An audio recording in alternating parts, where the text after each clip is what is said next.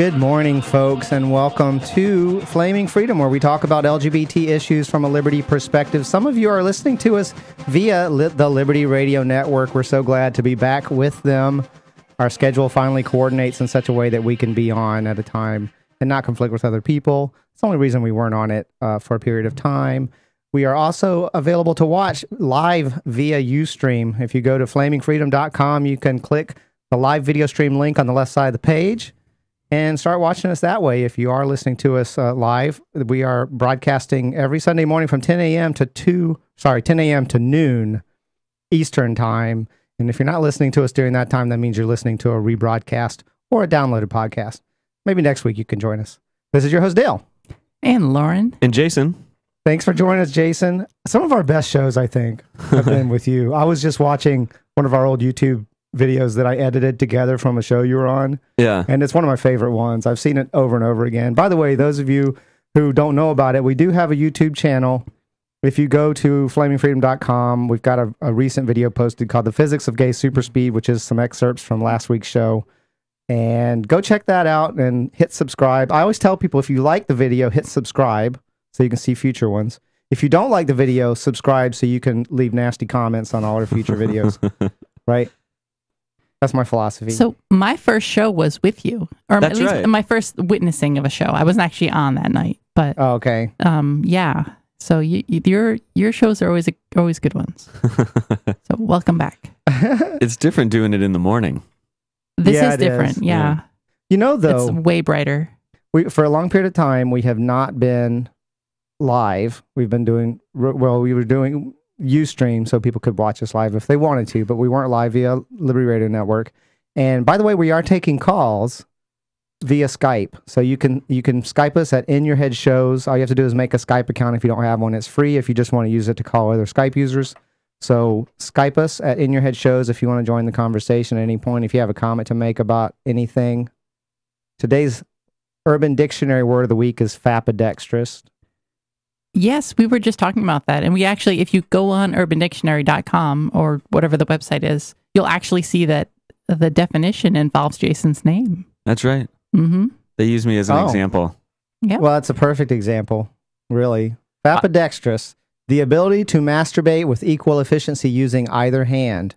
And the example they gave, I'll let you read the example. Oh, you can't. I You're can't. Not, Oh, you can't. Lauren, read it. Go for it, Jason. Jason broke his right arm on the slopes. Thank goodness he is fapidextrous. His fapping will not be interrupted. There you go. I don't ski, though, so that's a problem, but I am fapidextrous. I start off with my offhand. You start with your offhand? Yeah, And then you finish strong. I feel like I need to be even, kind of. Yeah, and then finish strong. Right, exactly. Oh, that's clever. I frequently try to switch arms, and you know, I know when I'm in the gym, I'm careful to try and make sure I'm not neglecting my off arm. So if you're off arm, if you're left-handed, you start with your right hand. Is that how it goes? Or If I were how does this left-handed, work? yeah. So if you But forget... that's demon stuff. You know, if you're left-handed, it's a devil thing, right? Well, I Really? thought that was your thing, right? We're gonna get into that a little later. Wait, if you forget to switch hands, though, do you walk around the rest of the day just kind of uncomfortable, like thinking about how the other hand hasn't fapped yet, and you got to just find a moment later in the day, even it out? That's a good question. Can I ask a question to you guys? Does anybody ever use both at the same time? Like it would be like a fapping threesome, right? I have. I'm that not a thing? really... it doesn't really work for me. Okay. That's weird. Why did that go off just now? So your little LRN reminder thing, I pushed it because it was just ringing at me, and so Jason and I were trying to stop it. Anyway, Oh, fapidextrous. All right. you snoozed it probably, Oh, I snoozed it. That's what I do. or I did. I can't imagine not being fapidextrous, really. Like, Right. who can't use both hands? That's not... Anyway. Talk right into the mic. People with one arm. Oh, that's true. I'm sorry. Jason's a little rusty. That He was hasn't been here in a insensitive. while. Yeah. Sorry. What the hell, man? One-armed people That's true. Yeah. or no-armed people, they have to use their feet. Wow. You have to get limber. Well, if they can paint, you have those people who can paint with their feet, right? Or their mouth. I've seen a woman who's quadriplegic paint with her mouth, and she's excellent. She's way better than I will ever be as an artist, right? I don't know, even if I was quadriplegic, if I'd have the patience to do that. And if you, well, I think I'd get limber if I had to. If I was quadriplegic, I would get limber because I would find a way. Well, if you're quadriplegic, you probably can't feel that part anyway. No. Yeah. Some paraplegic can't. Paraplegics can, depending on exactly how they were affected. But it depends. Some paraplegics can't feel it either. Which I can't. It sucks. But there's, So there's a ton of show prep today. Yes, there is a lot. I've been getting so much stuff. Yeah, that I have a whole list of it. stuff that I don't even post anymore because you're just like filling it up with all of this cool, exciting stuff. Well, you should go ahead and post it. I may end up picking your stuff over my stuff. And we usually don't get to everything that's in the show prep. Let me just give you a heads up, folks. If you see it in our show prep and we don't get to it, it's just because there's so much stuff that I want to talk about and we don't have time. And you're certainly welcome to call in and set us straight and get us back on track. Yeah. Or just change the subject if you really want to. Let's get some shout outs going. I want to shout out to Brett of the School Sucks Project. We're going to link to him on today's show. He helped us out in the terms of I was having problems with video, and he took some personal time to help me through that, which is great. His show, I feel like saying the main difference between his show and our show is effort. Like, he actually puts effort in his show. So, and it shows. And what I mean by that, honestly, you put a lot of effort into this show. I do, but it's not my full-time job, whereas that show for him is his full-time job. Yeah. This is a part-time job for me. It really is, that I don't get paid for. And that's okay. You can make a donation or something if you want to. We're very open to that. But just tell people about the show. Click like on our shows and on our YouTube videos, and share them on Facebook and Twitter and stuff. Speaking of shout outs, we'll appreciate it. But check out Brett's show, School Sucks Project. It's a really good show. I do have something to say about liking stuff on Facebook. I'm not that good at Facebook yet. I'm still kind of new to the whole thing.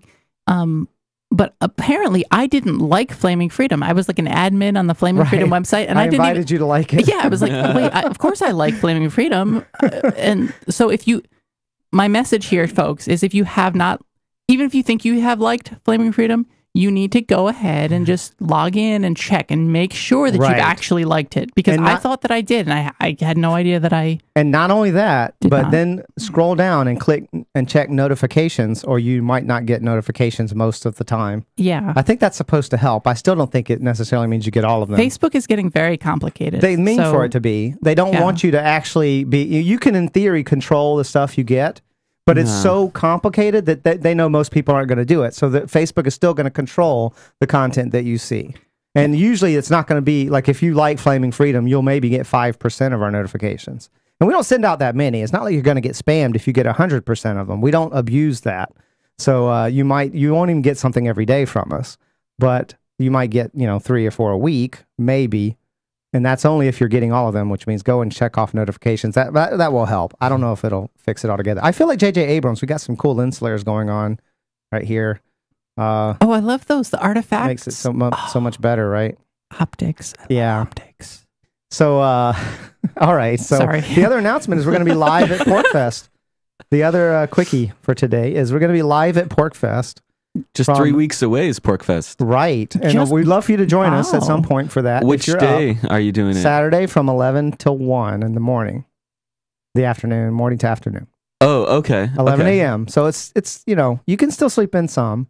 I'll have to see. I know, it's after a Friday night at Porcfest. Well, and I'm moving the next day on like Monday or Tuesday, so I don't even know if I'm going to be there the whole last weekend. Oh, well, stay at least long for Porcfest. Stay at least for the show, because everyone's going to want to meet you, right? Yeah. All your fans are going to want to meet you. So those are our announcements that I wanted to make sure we got out.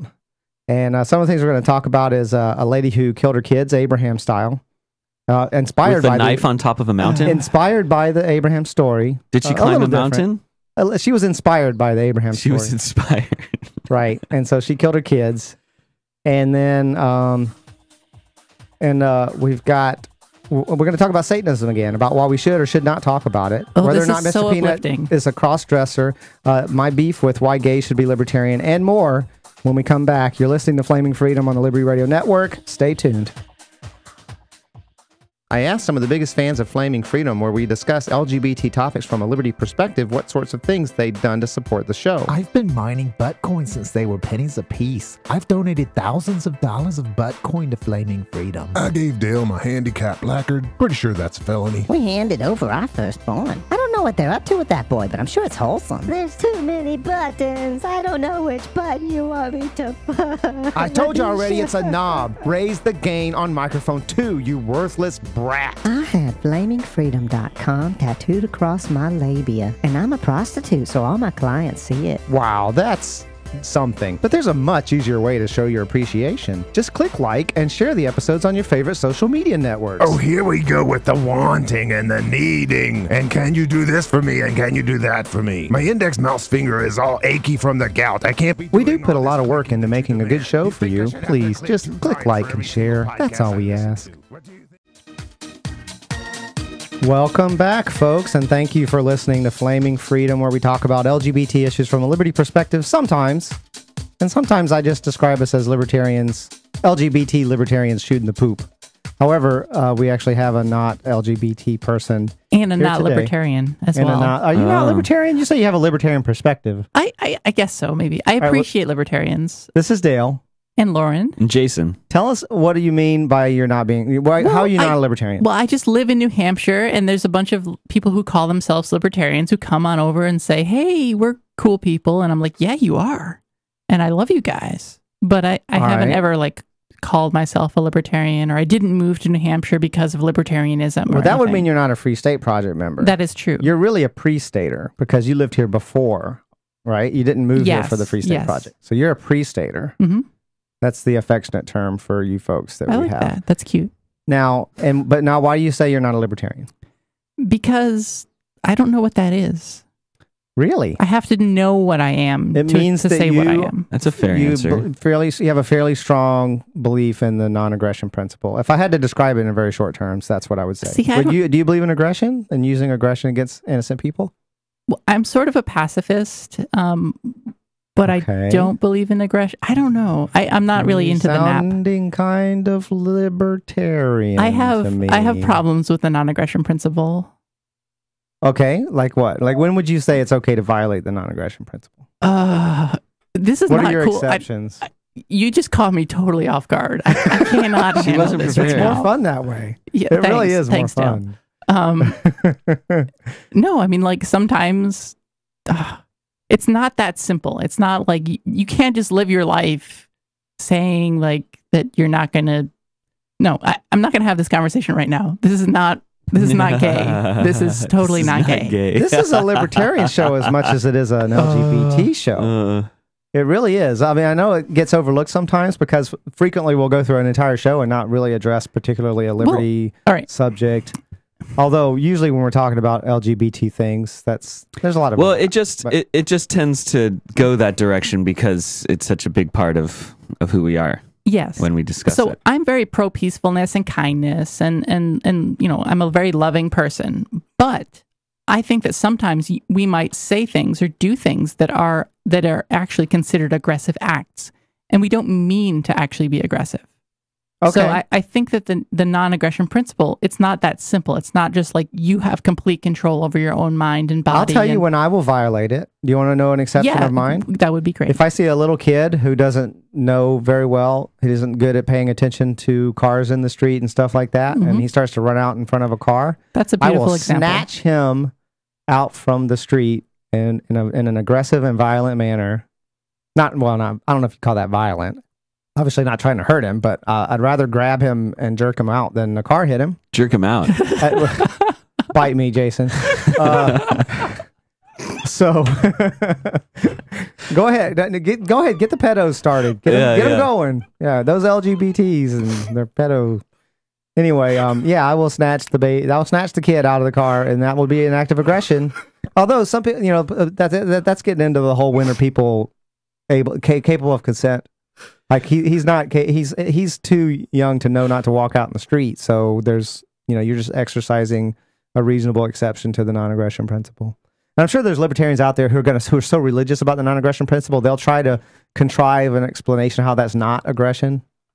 It technically is. I think it's a goal to strive towards, but I don't think it can be accomplished as best as we want it to be. Okay. At this point in time. What if the little kid was trying to kill himself? We'll give you until next week to think of your exceptions to the non-aggression principle. I thought you just thought of a very excellent exception. Okay. Okay, so I would say well, I consider myself libertarian despite having those feelings about snatching kids out from in front of cars. So, it sounds too political, though. Like, it just sounds too... I agree, but that's why I frequently say I'm a small L libertarian and not a big L libertarian. I'm not a member of the Libertarian Party. Go ahead. I don't know. I moved here just because I like to be around people who think like that. I don't spend a lot of time. I agree. Philosophizing or trying to convince people. I don't anymore, except for like right now on the show and things like that. I mean, generally, I get very tired of these discussions. Yeah, because me too. I've had it. I mean, I loved it when I first moved to New Hampshire because I wasn't getting that. I was around people who didn't feel that way, and so I get to New Hampshire and that's all you're talking about for a while, and you're just eating it up. Yeah. But after about a year or two of that, I'm sick of it. I'm like, can we talk about the latest movie? Or after a while, it does get old. I realize that. All right, so we're going to talk about stuff. Yep, that's the plan. That's why we're here. It's a talk show. So the Christian derp of the week is this lady who killed her toddler. She tried to kill her other kid too and failed. Thank goodness. And so she was inspired. She had just gone to church and her preacher had just told the story of Abraham and how he proved his faith in the Lord and his obedience to the Lord by agreeing to kill his son, sacrifice his son to the Lord. Yeah, but God stopped him before he did it, right? Right. Yeah. Right. Yeah. Well, here's the problem. There is no God. This lady said, well, God didn't stop me. He didn't stop me. And yeah, exactly. There's the problem. There isn't actually a God to stop her. She doesn't understand that this is a fable. It's not for reals. There's not actually and that Bible has some good stories. Sky Daddy. Yeah, it's got some cool stuff. It's some fucked up stuff. Yeah, but it kind of fits. Really if you look at like fairy tales, there's some fucked up fairy tales. Right? If Aesop's fables and some of Aesop's fables, but Grimm's fairy tales and things like that. There's some pretty messed up stuff in there. And those are all like things that are meant to scare you away from doing certain things you're not supposed to do. So it's fine as long as you understand that God is a fairy tale. So a fairy tale character. Did she take the baby up to the top of a mountain? No. Well, no wonder God didn't speak to her. She was too far away. She was outside of the Wi-Fi range. Come on. That was her derp. Moses had to go up a mountain for the tablets, didn't he? Right? That was her Christian derp. You got to get up mountains to talk with the dude. Her Christian derp was she didn't go high enough to hear God when he was going to say, no, stop. You have all those monks in Asia. They live in the mountains, meditating all the time. I'm telling you. Right. In a suicide note, she reports, unlike the biblical account of Abraham, God did not step in and stop her from taking her child's life. An excerpt from the note reads, Lee's sermon really, really touched me yesterday, but God never told me to stop. Wait, she killed herself? You said a suicide No, I don't think she succeeded at that. Let me make sure. They'd raised a boy and a girl. She failed at killing the boy. She was attending a sermon at the Metropolitan Community Church. Which, by the way, MCC is I thought that was a gay church. I thought MCC was a gay church, so that doesn't, you're still crazy if you go to a gay church, apparently. Are there churches that are entirely gay? I thought MCC I never heard of such a thing. Yeah. I thought MCC was primarily started it was one of the few churches that it was started specifically to allow gay people in. You might be thinking of UCC, actually. No, that's different. The Universalist. Well, anyway, Brown, let's see. How could you believe in any sort of Christianity and be homosexual? I don't know. It just actually because Christ never said like gay people suck. There's that didn't happen. There's some very good arguments by LGBT Christians for why you can in fact be a gay and Christian. I'm not going to do it because it feels silly because I'm not a Christian. Thank you for listening, folks. We're going to be back in just a little bit, so stick around just a few more minutes and Flaming Freedom will return. Good morning, and thank you for listening to Flaming Freedom. Some of you are listening to us via the Liberty Radio Network. Some of you are listening and watching us via Ustream, and some of you are listening to the downloaded podcast. You can listen to us or watch us live next week, Sunday, noon to 2 Eastern Time, either the Liberty Radio Network or Ustream. Noon to 2 or 10 to noon? Oh, dear. Did I say that? You said noon to 2. 10 a.m. to 12 p.m. Yes. 10 a.m. to noon. Eastern Time. Eastern Time. I apologize. Thank you for catching that. I'm about to confuse a lot of people. So also, I want to make sure you know that we are on Facebook, facebook.com/flamingfreedom. Go like us there, and then scroll down and click notifications underneath the like button to get more of our notifications. You can also see us on Google+, Diaspora, Twitter, and YouTube. Go check out our YouTube channel and subscribe there. So we just finished talking about this lady who killed her kids because she was inspired by the Abraham story where he was told to sacrifice his son Isaac. Is it Isaac? I think it was Isaac. Yes. And so he's like, okay. And then God stopped him and said, oh, I was just testing you. I just wanted to see if you're an absolute mindless fanatic. Because those are the kind of followers that I need, are absolute mindless fanatics who do not use the reason that supposedly God gave them to come to reasonable conclusions about morality and things like that. Like you shouldn't sacrifice your children to gods, any gods. Like I think that's a reasonable moral. Do you think Abraham learned that lesson, or no? He learned to be obedient. That's really, and that's the whole point of that Bible passage, as far as I can tell, of that particular fable from the Bible. So there you go. So as long as we're on the subject of ridiculous morality, like Christian morality and stuff like that, last week we talked about Satanism and why we should or should not talk about it. We did. What do you mean And not Lauren did talk not- about it? I think we should Lauren talk doesn't about want me it. to bring it up. No, on the show. we should talk about it. You should bring it up. We should talk about it. Well, that was the whole debate. That was the whole discussion, was whether we should talk about Well, why would you not talk about it? Well, do you remember I way agree. back I'm to with you. the 8 crucial sins thing Uh-huh. and how like weird it was for most people? Because it's like, oh, sinfulness is bad. So why would you call something that's good something that's bad? Why would you call rational thinking Satanism? Wait, was that one of the sins? No, it wasn't one of the sins. you were on that show. I This know. is like I think I was 6 or 7 months ago. in I an still altered feel like you state. guys. I explained that, and you guys. I still don't feel like you. I don't know. I Because think it's, language is Well, you important. better review it. Give us the rundown real quick. I think I think it is the most.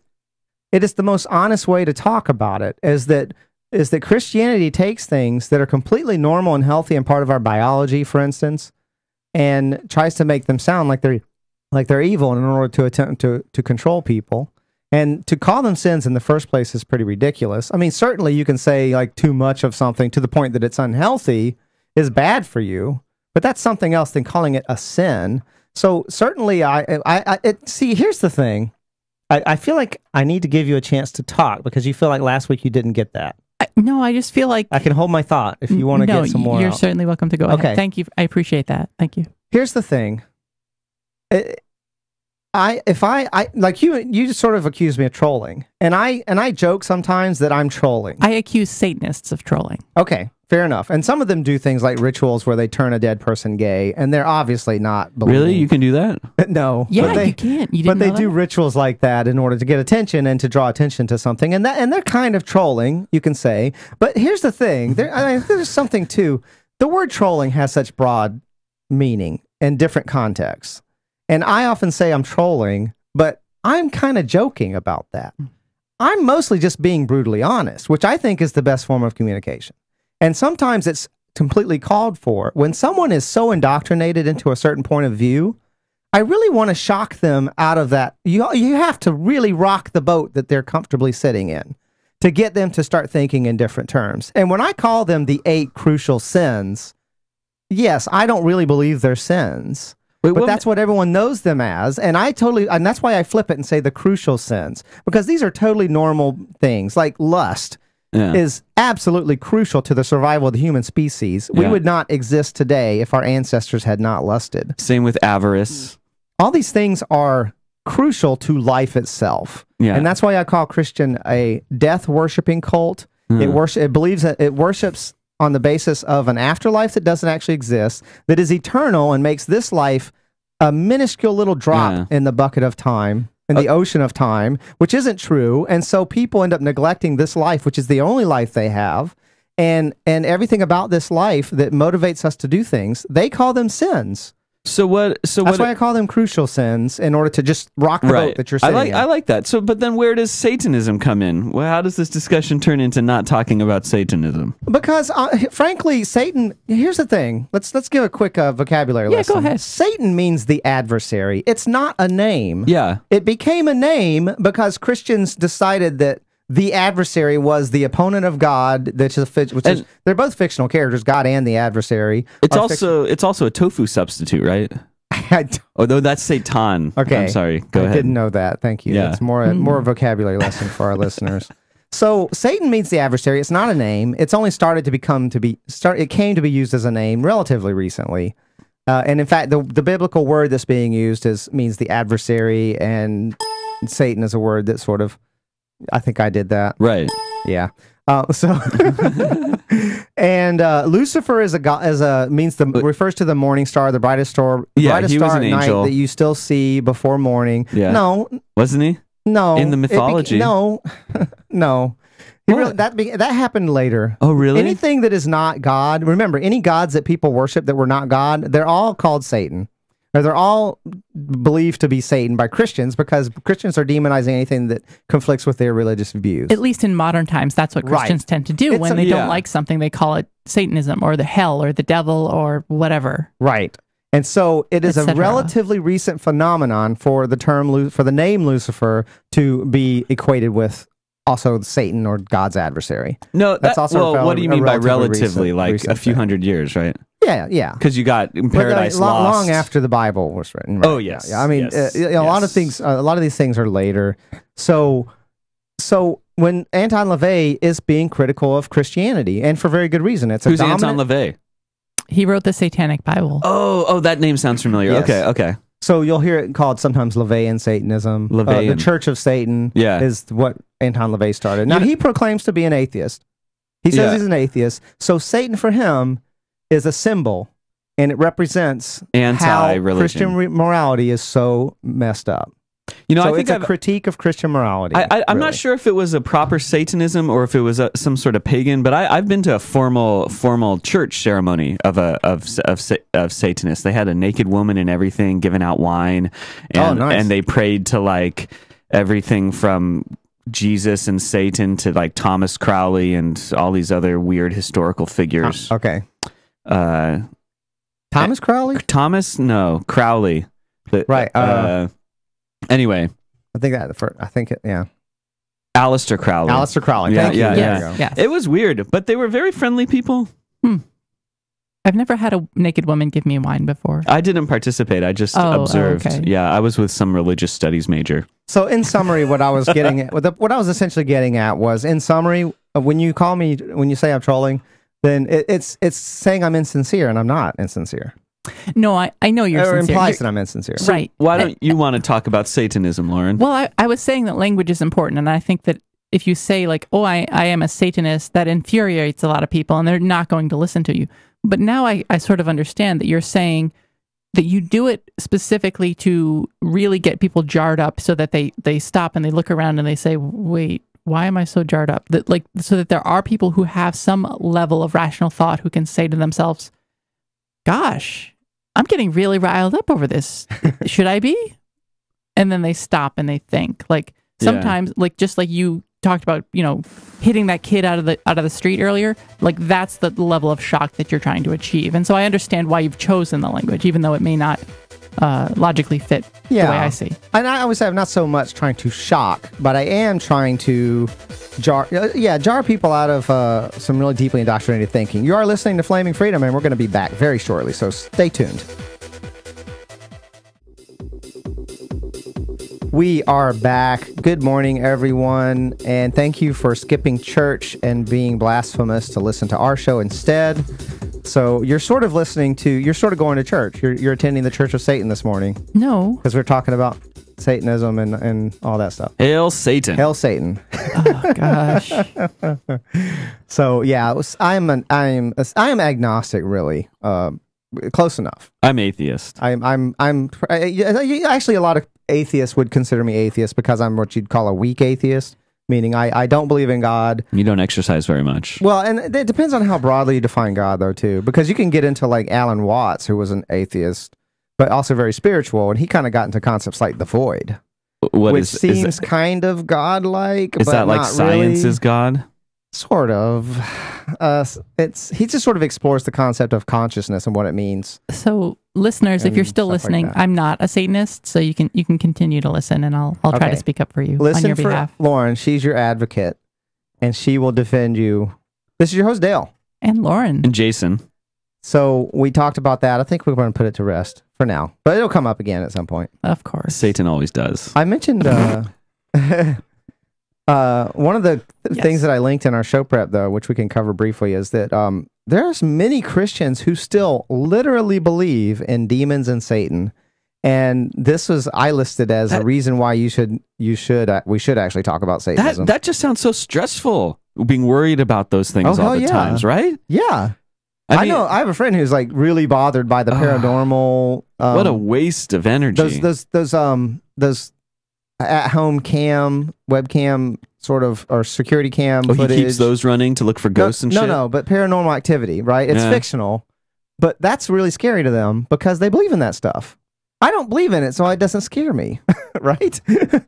I'm much more scared by movies about psychotic killers because those are real. They're out there. I worry about them really all the time. Yeah. Yeah. You're out in some big farmhouse in the middle of the woods all by yourself. Yeah. I'm not worried about Satan. While we're on it, Elliot Jordan.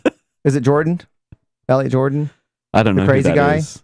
Oh, that's the dude. I keep getting his last name wrong. I think it's Jordan. This is the guy that feminists are latching onto because he was a misogynist. Are you talking about Elliot Rogers? Is it Rogers? Thank you. The gentleman who killed a bunch of people. He killed a bunch of people. And by gentleman, I mean asshole, yes. Yeah, well, he was, I don't even want to call him an asshole. He was crazy. Yeah, absolutely off his gourd. I think you can be crazy and an asshole. I think that works. Yeah, sometimes that's why you're an asshole, because he was an asshole because he was crazy. Well, to me, I want to mention him briefly. He killed a lot of people. He killed more men, actually, than he killed women. But he has become the misogynist symbol, the symbol of misogynism, and how misogynism kills. And I feel like it's just completely putting the cart before the horse to say he was killing people because he was a misogynist. He was killing people because he was crazy, and he was a misogynist because he was crazy. And he was really misogynist. Looney Tunes. Like, there's no debate. He is a misogynist. No, he wanted to put women in by what age do you think misogyny is ingrained in your psyche to the point that later on you'll turn into a psycho killer? Well, I don't know. I actually don't even know that he really was a misogynist. No, that came later. He was crazy and narcissist, and he had all these issues going on and became misogynist. You don't think the misogyny was a seed in him already? Not at all. I think misogyny came later after he went nuts. Yeah, in fact, I think he probably was.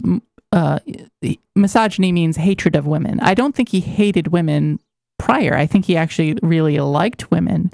Maybe so much so. I even think he was obsessive. He was obsessive. He was a little effeminate himself, so I think he maybe even had some like trans issues to deal with. But that's, we all say like our own issues. We all put our own issues on. We project onto these people, and you're able to do it with him so much more though, because he left all this video, right? So everybody. Oh, and 140 pages manifesto. It's crazy. Yes. Where he talked about how women should be put in concentration camps so they won't tempt men.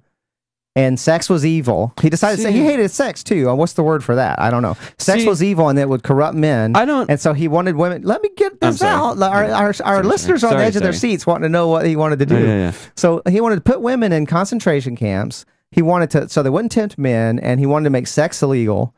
He wanted to decide who would get to reproduce, and it would all happen by artificial insemination.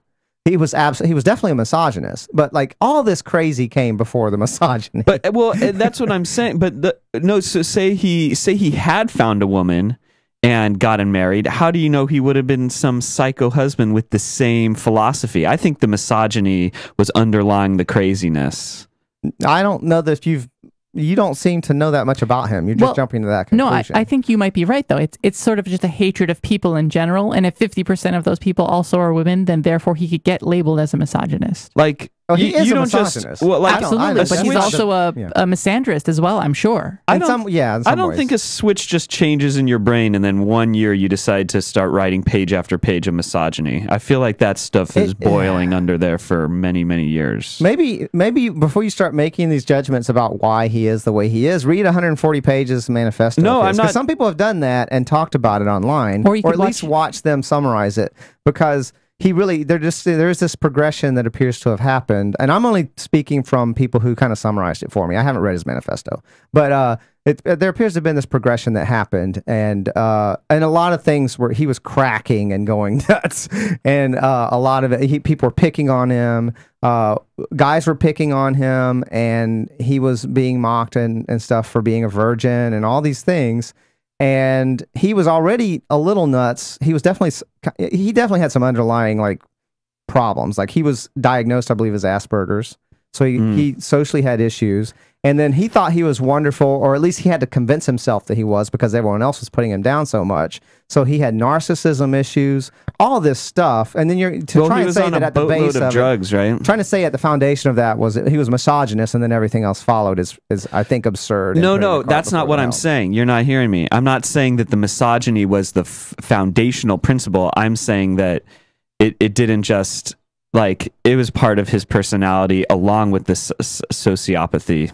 I think it emerged out of his narcissism and other crazy tendencies, and being rejected, and his self-esteem just being whittled away, and he was looking for someone to blame for that. Yeah. You know, he was looking for, he had to convince him. It sounded like he's narcissist in the sense that he's trying to convince himself that he's this wonderful person, and it's while everyone else is tearing him down. He had people bullying him and all this stuff. And he was crazy to start with, and it all just compounded. Yeah. And a bunch of things came out of that. Narcissism, hatred of everybody, hatred of women, all that, because he was attracted to them and they were rejecting him, and all this stuff. Yeah. He was loopy as hell. That's true. He was on a lot of drugs too, wasn't he? I don't know for sure about that. I was pretty sure I read that he was on. I really don't know. What gets me is that, and of course the other thing is the anti-gun folks are hopping on board. He's a great poster child for that, right? Because he did kill some people. He killed a bunch of people with knives, were too. legally possessed, weren't they? Yeah, in a state that has some pretty tight gun laws already. We just need more of them, though. That means there weren't enough. Right? Enough guns? There weren't enough gun laws. Enough laws. They weren't restricted enough. That's the logic. That would be one retarded conclusion you can. Meanwhile, his own parents were saying he's dangerous. From what I understand, and people weren't listening to them. Cops actually investigated. He was actually investigated. People were saying, this dude's crazy. And the cops investigated and went, nah, he's fine. But the problem was guns. Not crazy. I want to get a gun. That's one of my goals this summer. I'm going to buy my first gun. Oh, what kind? I want to get a revolver, I think. But that's very classic. Yeah, I'm kind of old-fashioned like that. But I haven't actually shot a revolver yet, so I want to get in some practice and see if I actually enjoy it. I had one for a while, and I decided that I didn't want the responsibility that comes with it. Well, that's the other thing. I need to take a good class before. I mean, I've had some private lessons with some friends. But I've had quite a few lessons in terms of shooting and handling a gun safely and all those things. But still, I didn't feel prepared for a stressful situation when I would have to decide whether or not I was going to shoot someone. I don't think I would carry it on me, but like, I don't know. It's a good investment. Good to have it around. I don't know if I go out into the backcountry, go camping in the woods, whatever. Yeah. I mean, it'd be easier for me to shoot an animal, but I'm afraid that someone would startle me. I want to go hunting too, which I'm excited about moving to New Hampshire for. There's a lot of that kind of culture up here, and I'm sure before too long I can find someone to show me how to hunt. Downplay the responsibility that comes with carrying a gun all the time. I think a lot of people who are really pro-gun don't really think about. They're not really. You need to spend a lot of time. I think if you're going to carry a gun all the time, you should be spending a lot of time training yourself on knowing when to fire when you have 2 seconds. The gun advocates I know when to pull your gun and fire it. Seem pretty. The gun advocates I know seem pretty conscious about responsible. Being responsible. I don't know. Are they training regularly? Not just at a range, but like in a military style. Not military necessarily, but like in a combat style situation. I have no idea. And no, they're not. Most of them are. Some of them are, but most of them aren't. This is Dale at Flaming Freedom. We're going to be back shortly. This is LGBT Libertarian Shooting the Poop. Stick around. Is Mr. Peanut a cross-dresser? No. That is the question. Check out those leggings. You're saying no? I have experience with this. You are listening to Flaming Freedom. It's great to have you this morning. We are proud to be back on the Liberty Radio Network. We're also available via Ustream for those of you who would like to watch me and my weird fidgety hand motions all the time when I'm talking, including rubbing my nipples, which I do sometimes, apparently. Yeah, you should check out that video. What was it? The physics of gay super speed. Yeah, the physics of gay super speed. Dale rubbing his nipples. I was inspired by the X-Men movie and the character Quicksilver, who is a gay, one of the characters on X-Men who came out of the closet in the comics. Does he have nipple caps?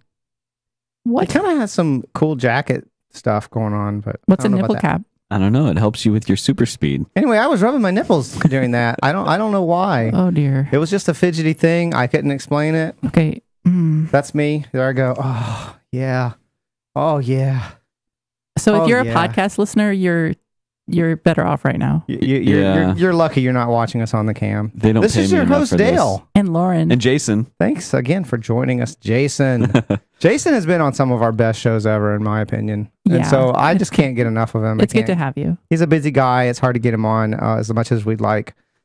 It's frustrating in general, though, because there's so many co-hosts that I really wish I could have on more, but we only do one show a week.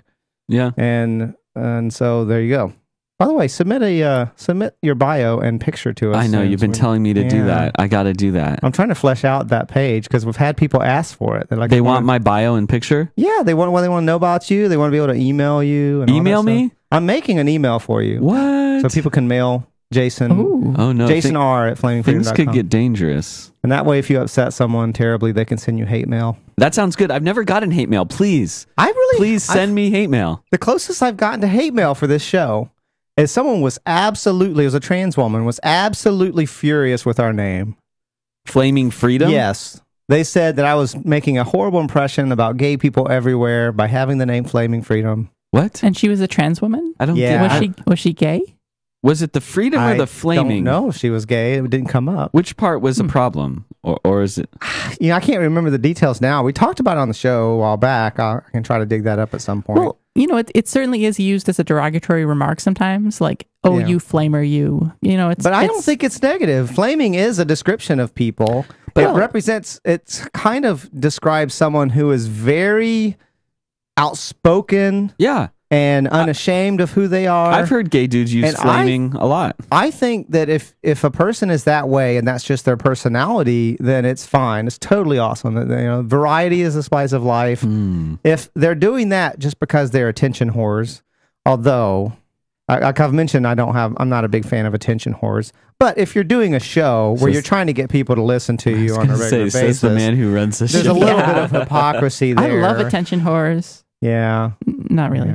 So I need to be careful. I guess I should be careful about getting on to attention whores because we by nature of having a show where we're trying to get more listeners are attention whores. I also think of flaming freedom in terms of the word flaming. It's about, flames they bring light, and that light is wisdom and knowledge, and you're shedding light on things, and it plays into the whole idea of Prometheus that we were discussing last week. The fire, he brought fire to mortals. It's about wisdom and knowledge. And he got in trouble with the gods for it. Yeah. Mm-hmm. So it represents, and also Lucifer the Lightbringer, the whole notion of, again, Lucifer Lightbringer has nothing to do with Satan. Christians did that later. Lucifer was the morning star, the brightest star in the sky before the sunrise. The last star you could still see from the light. It's actually Venus, the planet Venus. Oh, is it? Right. Lucifer is Venus? A lot of the brightest stars are actually planets because they're closer and they look brighter. So does that mean Lucifer is a woman? But yeah. Well, probably. No, but said the misogynist. Really? Yeah, but it's as to what religion that's actually associated with. It's very confusing because there's a lot of mingling and overlapping and because they're friggin' stars. Everybody's got something to say about them. Everybody has something to say about the stars, and Lucifer the Lightbringer refers to the morning star, and it really is the notion of enlightenment, bringing knowledge and enlightenment to humanity, all that stuff. Just like Mr. Peanut. Yes, nice attempt at a transition there. that was really sad. But no, if you look at a close-up picture of this, there's a close-up of Mr. Peanut, and it looks like he is wearing high heels and black stockings. Yeah, and his feet are kind of coquettishly turned in, and he's kind of twisted to the side like he's showing off his tush. He looks like he's golfing, actually. He does, with his little cane. The first thing that I noticed is that it says 0 trans fat. So even though Mr. Peanut may be a cross-dresser, Mr. Peanut is not trans because there is no trans fat. It's actually a subtle insult towards trans people, saying 0 trans. That's like true. 0 tolerance towards trans people. The ACLU should get on that. Yes. No, it means that he identifies as a cross-dresser. He identifies as a male who dresses in tights and cute little shoes and 0 trans. Yeah, but he's not trans. He's a cross-dresser. There's a difference sometimes, or most of the time. This is true. Yeah. Education, right there. There's a Reddit. I discovered it on Reddit. Reddit is a total time waster. Don't go there. Okay. It's really bad. Okay. Go ahead. So yeah. In which direction is he cross-dressing? Is he dressing that was my question. she? What if he's a woman who likes to wear a top hat and monocle and stuff? I mean, actually, tipping the velvet style, right? Yeah. Okay, first of all, plenty of women will wear a top hat. I mean, come on. It is. I mean, I guess it's thought of as a man's hat, but it's not that big a deal for a woman to put a top hat on. She just put on, especially if you're wearing like black leggings and black tights. His arms are also look like they're wearing black tights, and he's got white gloves and high heel shoes. It could very well be a woman who's wearing a top hat and has her hair like up in the bun, and there's like a little window symbol on the side of his body too. I think those are the little impressions on the side of a peanut. Well, definitely, if you look at like the underside of the nut there, in between the legs, I mean, there's nothing there really. So he's probably a woman. So I'm going to play a little bit of this. It's called "Why Gays Should Be Libertarian." I have a beef with this video, and I'll get into that. Who is this? This is Adam Kokesh. Okay, I haven't listened to him in a while. The title itself had me. I'm like, oh yeah. I mean, Flaming Freedom is all about LGBT libertarians, right? So the title right away grabbed me. Let's listen to just a little bit of it. So you're gay. I'm jealous. As Seinfeld pointed out, if you start dating a guy the same size, you've just doubled your wardrobe. From what I can tell from your parades, being gay is pretty fabulous. It seems like you have so much less to worry about, except for the hatred and the bigotry and the discrimination, of course. Speaking of which, I can understand the temptation to turn to government for protection. It seems that most minority groups who experience some major social disadvantage are ripe for the government protection racket. When I was in jail in DC, I was doing outreach, obviously. By the way, jail's not so bad. Plenty of time to read, sleep, work out, meditate, fornicate. I told everyone why I was in jail. All right, so he goes on for a while talking about how the state has often been the actual perpetrators of discrimination and bullshit crap that the gays have to go through, right? Sure. Absolutely. I mean, I agree. Who is it that's been denying us marriages? The state. Why did they make marriage licenses in the first place? To deny interracial marriages, right? Somewhere in the 1920s, I believe, is when they got into the business of deciding you had to get a marriage license from the state. It used to be go to your church and do it. You know. And he goes on, and then let me just jump to the part that starts to tick me off. Okay? I have a link to it, and then, of course, it's taking me too damn long to get to the damn link. But here we go. Let's just jump to the part where he's ticking me off. So you're gay. I'm jealous. As Seinfeld pointed out, if you start dating a guy the same size, there we go. Marriage? What gives you the right to take my income to fund an institution of war and violence and exploitation and the police state so that you can have a piece of paper that says you're married? Are you kidding me? That's where I'm pissed off. Because this, again, is getting into that whole bullshit excuse. So you're thinking that he is anti-marriage in general? That's fine. I'm anti-government being involved in marriage. Ooh, this is such a good topic.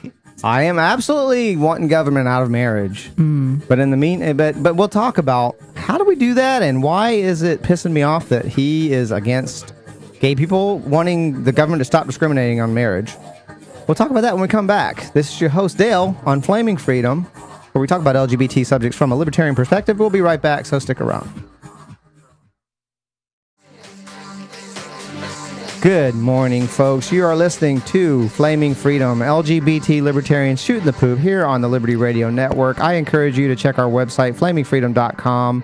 If you're listening to us via a downloaded podcast right now, you can listen to us live next week from 10 a.m. until noon via the Liberty Radio Network, or you can watch us on Ustream. The link is on the left side of our website, flamingfreedom.com. You can also check us out on Facebook, Google+, Diaspora, Twitter, and YouTube. That's way too much stuff to keep up with. But you can find all of it from flamingfreedom.com if you're at all confused. I would also like to remind everyone that you can call in and share your thoughts with us, either on a subject we're talking about, or you can change the subject via Skype.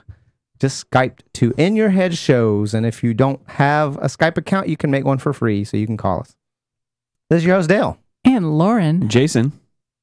Welcome back. As I said, we were just talking about something. Adam Kokesh and his why gay people should be libertarian.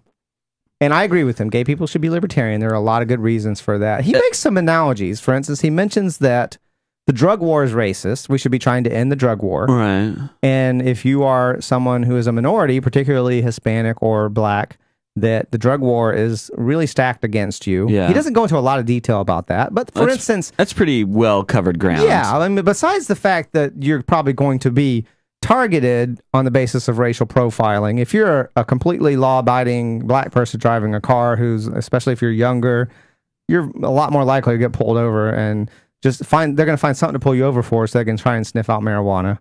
Versus lots of white people who smoke marijuana but don't get targeted necessarily all the same time. way. But another one, for instance, is the fact that crack and cocaine are almost exactly the same. They are, in fact, the same drug. Are they? They do the same things. Have you tried them? Crack is considered has much harsher penalties, and crack is a more common drug, for instance, in, say, low-income urban communities where a lot more black people are more likely to be targeted and be charged with a much harsher crime versus the white-collar drug of cocaine, right? I've had cocaine. I've never had crack. They're the same. Really? Yeah. I got to try some crack because cocaine was great. Well, the ingestion method can be different though. So, like depending on how you ingest things, there's a different level in which it will release into your bloodstream, and it's a complicated thing. But it is quite a reach to charge ridiculously higher penalties for crack when, in fact, that's more commonly used by black people. For instance, it's considered more of a street drug versus cocaine, which is a white-collar criminal drug, right? Yeah. And it's another area in which the drug war is racist. So here's an analogy I want to make. Adam Kokesh sounds very accusatory in this. Like, for gay people to dare to ask for the government to stop discriminating in their issuance of marriage licenses. So here's my thought. Well, for one thing, it's very idealistic, which is fine. I'm an idealist on at least a certain level. I understand that. But we also live in the world that we live in. And unless you're being a martyr, some of us are just trying to get on with our lives. Yeah. And until the government is tanked, which who knows how long that's going to take, we have to deal with the fact that the government intrudes into our lives in a number of ways. And the ways that they intrude into our lives are affected by whether or not we are married and whether or not people that we are with are in fact considered part of our family or not. If I'm married, for instance, to a Mexican, let's say, who doesn't have citizenship in the U.S., but it's not legally recognized by the government, now I've got INS agents that are constantly trying to get my spouse kicked out of the country. So yeah, I'm all for fighting them and saying stop doing that and trying to end that kind of thing. And trying to end immigration bullshit, for instance. I'm all for ending that stuff. But that's going to take a while. In the meantime, I'd like for my spouse to not get kicked out of the country. So I feel like Adam Kokesh he's one of these people, like I said, who's a knee-jerk activist, who's very idealistic, and is calling on people to be martyrs. And I'm like, I'm not necessarily, not everyone wants to be a martyr not everyone is an activist for liberty, and some people want to get on with their lives, and that's a reasonable thing to expect of people. And in the meantime, they want the government to not kick their spouse out of the country. They want the government to not tax them more versus someone else who can get married and be taxed less, depending on their particular household arrangement. Like one of them is a wage earner, for instance, one of them is a housekeeper or a homemaker, right? That sort of arrangement is very tax expensive if the government does not recognize you as partnership. So I'm all for getting the government out of marriage, but to do that, we got to get them out of Social Security. We got to get them out of. We got to end this graduated tax system that really fucks you over if you're a married couple, where one works and makes a lot of money and one either makes no money or very little. For instance, you get a tax penalty. So he's asking me to subsidize him. I thought you paid less taxes if you got married. It depends. It really depends on your situation. Some people pay less and some people pay more. You can actually get taxed more by being married in some situations.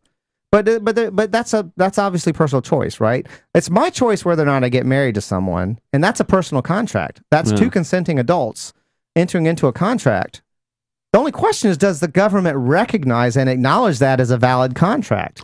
Well, and right now they issue marriage licenses, right? But which means that they don't recognize and acknowledge all those contracts. And I think the libertarian position is that they should acknowledge and recognize the contracts that people make with each other as valid contracts. Well, I mean, part of the reason the government's so concerned about regulating marriage is because also on the other side of the equation, the marriage court, the family court system, is one of the biggest parts of the judicial system. Like, the majority of their revenue comes through the family and marriage courts. They make so much money through that. And if you can't regulate the front end of a marriage license, there's less you can say about the back end, right? When people want to break up again. I hadn't thought about that. Yeah, that's certainly true. It's a huge racket from beginning to end. Well, here's the thing. If we think that... Oh, I'm sorry. Go ahead, Laura. Oh, no, it's okay. Just to get back to the root of the issue, I mean, we're saying that Adam Kokesh is being very idealistic here. And I think that's okay. I think you should strive for that. Like, right? I do too. I strive for the ideal situation. We sort of... before the break... But in the meantime... Yeah. Right. I sort of said that there were like 3 tiers of what would be best. Like, the best case scenario is government does not exist. Oh yeah, and she's not libertarian. And my point, my position, real quick, my position is that you won't get government out of marriage until it stops existing, because marriage affects so many things that the government is into. Until you get them out of Social Security, until you end immigration enforcement, until you end healthcare, until you end education. All these things, taxation, the graduated income tax, which is a Marxist all notion of it is touched taxation. by marriage. All of it. Marriage affects all of that. So until you get them out of all that, you can't get government out of marriage. And some of us want to live in the meantime. Go ahead, Lauren. So I think we all agree with Adam that that's the best case scenario. But I think your point is also valid as sort of a secondary, okay, so government does exist. Therefore, if more people can get married, that's a greater increase in the amount of things that you can do. Therefore, greater increase in freedom. Like, this is something, if everyone can get married, everyone has the freedom and ability and option to get married, then that's helpful. That's useful to them. And it's more practical. Right. And then like the bottom tier is only this one group can get married and no one else is allowed to. Like, that's not what we want. So I think it's really like a multiple tiered system. Yeah. Adam is ultimately an idealist though. Right, exactly. And also gets into whether you would believe in incrementalism. Right, in the meantime and things like that, or whether that will be better versus keeping everything really bad until we're all over. Flaming Freedom will be back very shortly, so stick around. Thanks. Thank you for sticking with us, folks. You are listening to Flaming Freedom on the Liberty Radio Network. We're here every Sunday from 10 a.m. to noon. Hopefully you'll join us live next week if you're listening to the download podcast right now. You can also watch us via Ustream. Go to flamingfreedom.com and click on the left side of the page. We're also on Facebook, Twitter, Google+, Diaspora, and YouTube. So you should be subscribed to us in all those places. Go around and just click everything. Click it. Click it. Click it. Yeah, you'll hear on my little promo. It says, just look. Just if you don't want to donate money, if you don't want to do anything drastic, just click. It doesn't take much, right? It doesn't take much to go click, click. Click like. Click share. My mouse broke, Dale. I can't do it. Yeah, my finger got cramps. I can't. It's too much work to do. I know you spend like 12 hours a week working on this show for no money, but I can't be bothered to click like and share. I can't be bothered. I need to like and share more. Bastards. I'm bad about that. I'm a bastard. Yeah, you are. You're actually here for 2 hours helping us out, so I'm not going to call you a bastard. I'm going to retract that in your case. But you should. I told my friends on the West Coast about it. You put all this. Here's the thing. You're putting all this effort into it. Me and Lauren, of course, we do. You're putting all this effort into it. You should want to click like and share so that your efforts are recognized. Yeah, make sure you do check to make sure you like it, because I didn't know that I didn't like it, and now I know that I like it. I sent her a like invitation. I was like, wait, of course I like this. I didn't know you could invite someone to like something. I did. I saw that, so I did it. And I was like, Lauren doesn't like Flaming Freedom? And I said, all right, so we're talking about Adam Kokesh, and he's pissing me off a little bit. I like Adam Kokesh, by the way, in general. This is not a general criticism of Kokesh, but this one video, I have my criticisms, and listen to me, Kokesh, you need to retract that. And then what bugs me about it is he's very accusatory. Like, oh, you gay people, how dare you ask the government to stop discriminating against you when we should be trying to get the government out of marriage.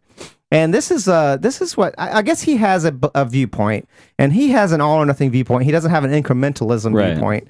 You're welcome to whatever your viewpoint is, but don't be accusatory of people who are just trying to live their lives and have the government stop fucking with them as much. You know, in the meantime, until the government collapses, I'd like them to fuck with me less. Is that so much for me to ask? And when he says, you gay people, you're asking me to subsidize your marriages, guess what, fucking Adam Kokesh? We're subsidizing the hell out of straight marriages, and we have no choice about that matter. And meanwhile, if we get married and the government doesn't acknowledge that contract, which is a private contract, it's really none of their business, but they choose whether or not they want to consider it to be valid or not. And I think as a libertarian, you should believe that the government should acknowledge and consider as valid the contracts that people make with each other, marriage being one of them. If they don't acknowledge that, we get fucked over hard. Sometimes INS agents bust into our homes to kick our spouse out of the country. Where they don't do that to your spouse. If you get married and the government acknowledges your marriage, they won't do that to you. And here's the other thing. We're talking about incrementalism. You may not believe that incrementalism is good for liberty. What is Some incrementalism? People do. Incrementalism is, for instance, like if for instance, the government stopped decriminalized marijuana, that would be a step in the direction of ending the drug war, would it not? Yeah. Some people think that's a bad thing. They say, oh, no, we want them to be evil as possible until the whole thing just collapses, until everyone becomes an anarchist. Right. And I think that's a very, I mean, that's a huge gamble you're asking people to take. You're asking people to be miserable for however long it takes until the government completely collapses. And you're essentially asking them to like go to war against the government. Maybe not in a violent way, but certainly from a spiritual kind of way. Yeah. The fact is, I don't know how long government's going to be around. I mean, it's been around a very long time, and I haven't seen a massive chunk of the population suddenly become anarchist. I'm an anarchist, by the way. Government ain't going nowhere. It may not go anywhere for a long time. In the meantime, I'd like to live my life. And for him to accusatorially say that gay people are making it worse because we want the government to stop discriminating with regard to the contracts that it acknowledges. Here's the thing. If the government were going to make the drug war less racist, would that not be good? Right. But in the meantime, I want the drug war over. On the other hand, I think that the world needs people like Kokesh saying inflammatory things like that for the exact same reason that you like to say you're a Satanist when you're just an atheist, because it wakes up the Christian. I'm sure a lot of people have become an anarchist because Kokesh has said something that made them think about something differently. And kudos to him for that. He deserves kudos for that. Yeah, that's fine. What I want to say to Kokesh, that my main criticism is, don't be accusatory. Don't treat gay people as being selfish because they want the government to stop discriminating against them. He's right. The worst culprit for discrimination throughout history, when it comes to racism, there were laws that said restaurants could not. Yeah. They had to segregate. There are a lot of restaurants that didn't want to do that. Yeah. The bus segregations that Rosa Parks government-run protested. buses. That was government laws making them do that. The bus company didn't want to do it. Oh, no, the government does all this stuff. How is it not a good thing when we get the government to stop discriminating? That's a step in the right direction. And here's specifically with regard to gay marriage. Getting government to stop discriminating with regard to marriage when it comes to same-sex couples is absolutely a step in the direction of getting government out of marriage. You want to know why? When the Christians and the religious right and the social conservatives, that's a fairly redundant thing to say, when those people realize they no longer have a stranglehold on marriage and they can't use it to enforce their agenda, they will be on board with getting government out of marriage. Think about that, Adam Kokesh. Maybe. If we get the government to like completely, they already started. A lot of states are already doing it. Yeah. The federal government is already acknowledging the states who decided to stop discriminating. And so you can now get a federally recognized marriage if your state allows you to get married. If we get this consistently across the board and Christians and religious right and social conservatives realize that they no longer control marriage, at that point, they were like, get the government freaking out of marriage. But on the other hand, they will be on board with us. To play the devil's advocate or the Adam's advocate, is if you do have the incrementalism with the gay marriage, then then homosexuals who might have leaned anarchist or against the government can turn around and say, well, look, it worked. We changed the laws. We changed the government. Who says we can't continue to do this with other issues? So why shouldn't I keep voting and supporting the system? Because it worked for me. That's what I think our Adam's argument might be, which I also have a hard time. I mean, it's a good point. I don't know. Okay. Sorry, I was trying to do something else. I know. No, I think it's something was coming up on my screen that I had to deal with, and I missed a lot of that. Right? I agree with you, Jason. I think it's a great point, though. That's so bad. I didn't listen. I'm a horrible listener. So essentially, some people will think that you can change government to make it smaller or be, they may call themselves a minarchist or something like that. Do you think anyone would donate their firstborn to us to handle all the technical stuff? Yeah, that one woman did, didn't she? And the mixer. Over the... Yeah, but she took him back. She took him back. Oh, she did? Okay. She didn't like how I was treating him. Oh. And she took him back. So now we don't have a little kid to handle our mixer. Did you feed him Because if I didn't bacon? have to handle all this technical stuff, I could focus better in listening to you guys. That's okay. I and don't listen engaging to in the me conversation. anyway. But I have to check the cameras and the mixer and the compressor. It's a hard job sitting in that seat. Carry on, Lauren. I interrupted you. Oh, I have nothing to say. Ha ha ha. No, what are we even talking about right now? I'm thinking about audio equipment at this point. Children sound mixers, I think. Gay marriage. We're back to child slavery, which is also something I support. Gay marriage alongside homosexual marriage. I support child labor, but I don't support child slavery. Two great things that go great together: gay marriage and child slavery. Yeah. Beautiful. Dale's like, what are you doing to my show? No, I love it. I love it. Earlier today, what did you say? You said he's gonna. Just because we're libertarians doesn't mean we're against child slavery. Come on. Yeah. Oh dear. Don't be ridiculous. You don't want to get carried away with the non-aggression principle. Somebody's got to make the gravel. No, so I'm going to say this one more time. You need kids to be able to reach into the missile casings, and they need small hands. It's true. And to chocolate. Get into the missile casings. Young children are necessary for chocolate production in Africa. Oh. Yeah. So if you like chocolate, you hate children. Hey, you got to do what you got. You can't make an omelet without breaking some eggs. I'm actually really intrigued by this as someone who likes chocolate. So, and but I'll Jason have to. Is actually his family is in the chocolate business, so he knows what he's talking about. Hey guys, I have to run, but it's been a pleasure being with you tonight. Lauren will be back with us next week, so thank you, Lauren, for joining us. And Thanks, that's quite guys. all right. See you, all Lauren. right, folks, you're listening to Flaming Freedom, where we talk about LGBT subjects from a libertarian perspective. Stay tuned. We'll be right back. Good morning and welcome back to Flaming Freedom, LGBT libertarians shooting the poop. Actually, we're only 1/3 LGBT at the moment. Carlos, who you've seen on the show before, has decided to step in for Lauren, who had to take off and do work stuff. So we're only 1/3 LGBT right now, and that's me. And I have 2 token straight guys on, which is fine. You guys, I'm born this way, so your opinions are almost as valuable as LGBT folks. Almost. So it's okay. So someone wrote an article, and I love this article. Just furious. This is on Ethropology. What's that mean? I don't know. Honestly, Okay. that's what it's called. But we're going to link to it so you can go and check out the article yourself. But there's a meme out there that is actually bullshit, and it's that broccoli has more protein than steak. It's simply not true, first of all. But then even if you look at right, it's bullshit. Sorry, we talked about it before, and I still, when you say it out loud, this is vegetarians and vegans trying to spread their stupidity like a virus to other people. This is vegetarianism and veganism is a religion There are people. It works. It's so much like religion. Let's look at some of the parallels. Okay. First of all, they're married to an idea.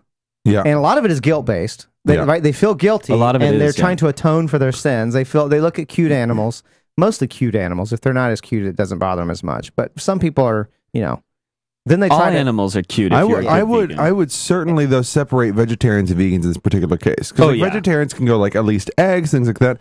Veganism is moralistic as fuck because they're hungry. Yeah, right.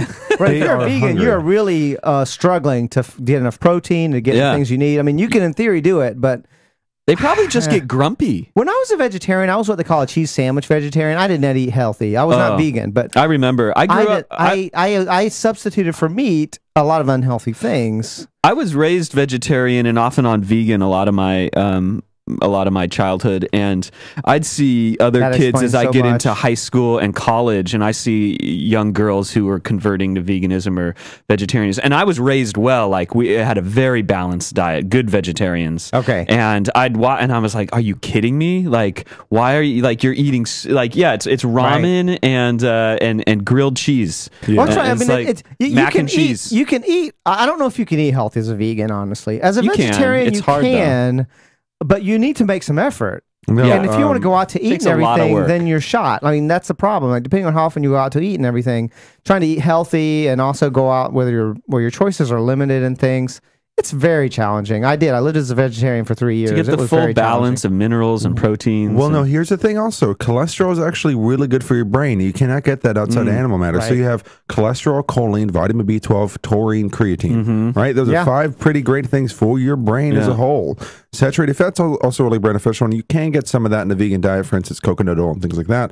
But like, CLAs, those kind of things, those kind of good fats, you don't really get those. And the thing is what they always do is they always compare vegan diet to standard American diet, which is also shit. Which is a crappy diet. Sure. So that's how all those studies go, right? What they did was they tested Seventh-day Adventists versus Mormons, right, in order to really tell which side is actually healthier, right? Because Mormons also don't drink. They also have strong community. Strong community is one of the best building blocks for long-term longevity, right? And they found the Mormons are actually healthier than the Seventh-day Adventists, who are mostly just vegetarian, almost vegan in particular cases. Now, I do think there is maybe a little bit over meat consumption in like the United States. I think that's part of the veganist reaction is they see the culture and that's what gets them so upset about things. Well, the point is there's an incredible bias. There's an incredible guilt attached to this. A lot of this is, I don't want to eat the cute animals. I understand that.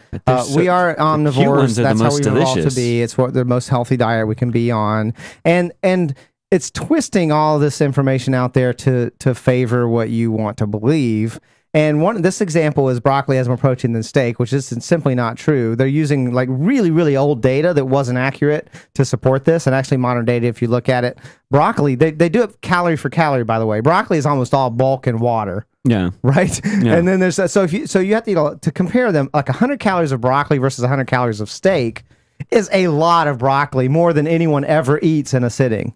Right? Versus you can eat 4 ounces of steak and not feel bloated and get a tremendous amount of nutritional value out of that versus eating like 9 1/4 cups of broccoli, which is the equivalent amount of calories, roughly. It's something like that in the article. Changing the subject slightly, have you ever had horse meat? Yes. Horse meat is delicious. It's sweet. It actually still contains glycogen, the sugar in there. It's like the only animal you can eat that still has that. Oh, I didn't know that. In there, which makes it that sweet, delicious taste. Really? It tastes like sugary venison. I want to try it now. Yeah, I've only had it as a burger in Slovenia, and so it was ground. But it had, it was kind of sweet, and it was kind of chewy. It had a nice al dente kind of texture. Horses are stupider than plants, by the way. So if you have a moral objection, I can't they're ride. Fucking stupid, dude. I can't ride cauliflower.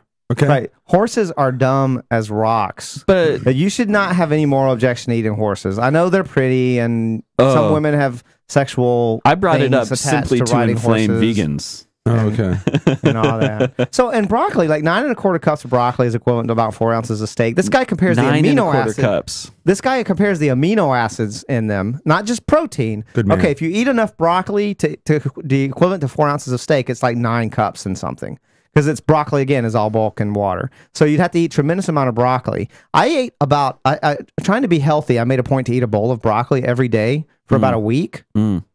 My gas Why don't you just bloating was disastrous. Why just broccoli? Why don't you vary it up with other vegetables? I was There's all sorts of delicious vegetables. I was busy, and I just wanted. It was like medicine for me. I was just taking my medicine. I was just I was just steaming it, putting some like salt on it, and just shoveling it down. I love vegetables. And I was the smog monster from Godzilla.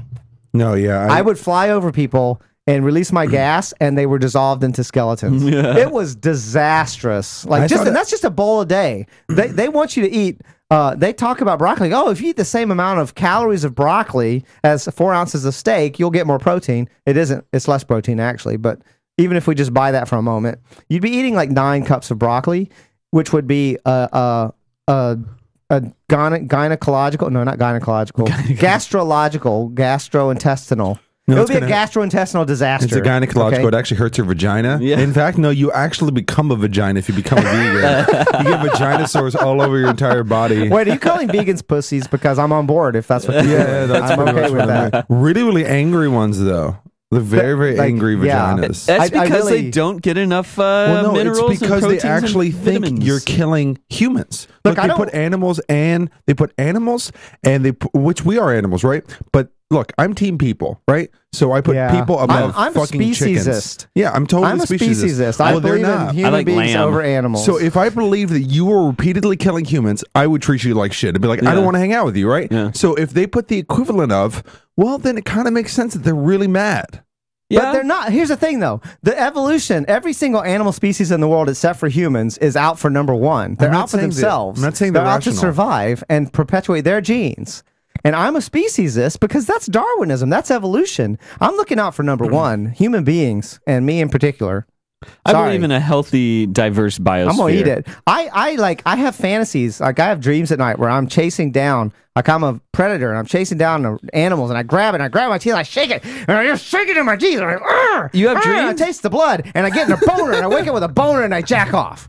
Really? No. I'm so jealous. I wish I had dreams like that. That would be... I have dreams where I'm playing D&D and stuff. That's horrible. Like, what a horrible dream. Last night I dreamed I was playing Angry Birds. I always have these dreams. Playing that recently. It's the worst thing ever. I have these dreams where I'm about to have sex. I never get to have sex. It's like other dreams where I'm punching someone and it just goes right through them and doesn't do anything. It's because I have fears of impotence, I'm guessing. Yeah. Like that sounds like fears of impotence. Both of those sound like... Yeah, exactly. Yeah. I boxed for like 8 years, but every single dream, it's like I don't even know how to... I'm just like... I still get stage fright dreams, and I haven't acted in years and years and years. They're the worst. Let's get back to picking on vegans, though. Yeah, I don't know if we've offended them enough yet.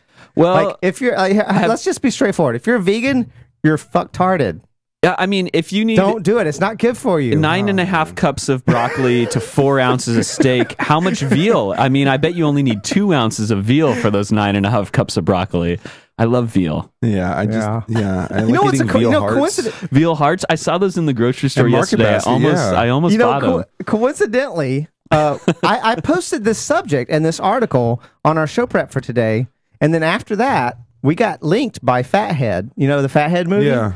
They found my comic. The guy who made Fathead found my comic and reposted it on his blog. What's Fathead? Oh, dude. It's a documentary that you need to watch. We need to get him on. It's very educational. We could totally get him on like a Google Hangout or something. You think? Tell him he'd want to be on? He's not that busy. He's not that busy. He's awesome. I'm a big fan. I would totally love to have him on if he wants to be on. He did he got my comic a lot of attention that I made about his movie, and he had a very positive response as well as his listeners. All right, folks, this has been Dale. Carlos. And Jason. Thank you for joining us. Be sure to join us next week, 10 a.m. to noon on the Liberty Radio Network. This has been Flaming Freedom. And check out truthovercomfort.net. Yes, definitely. That's Carlos's site.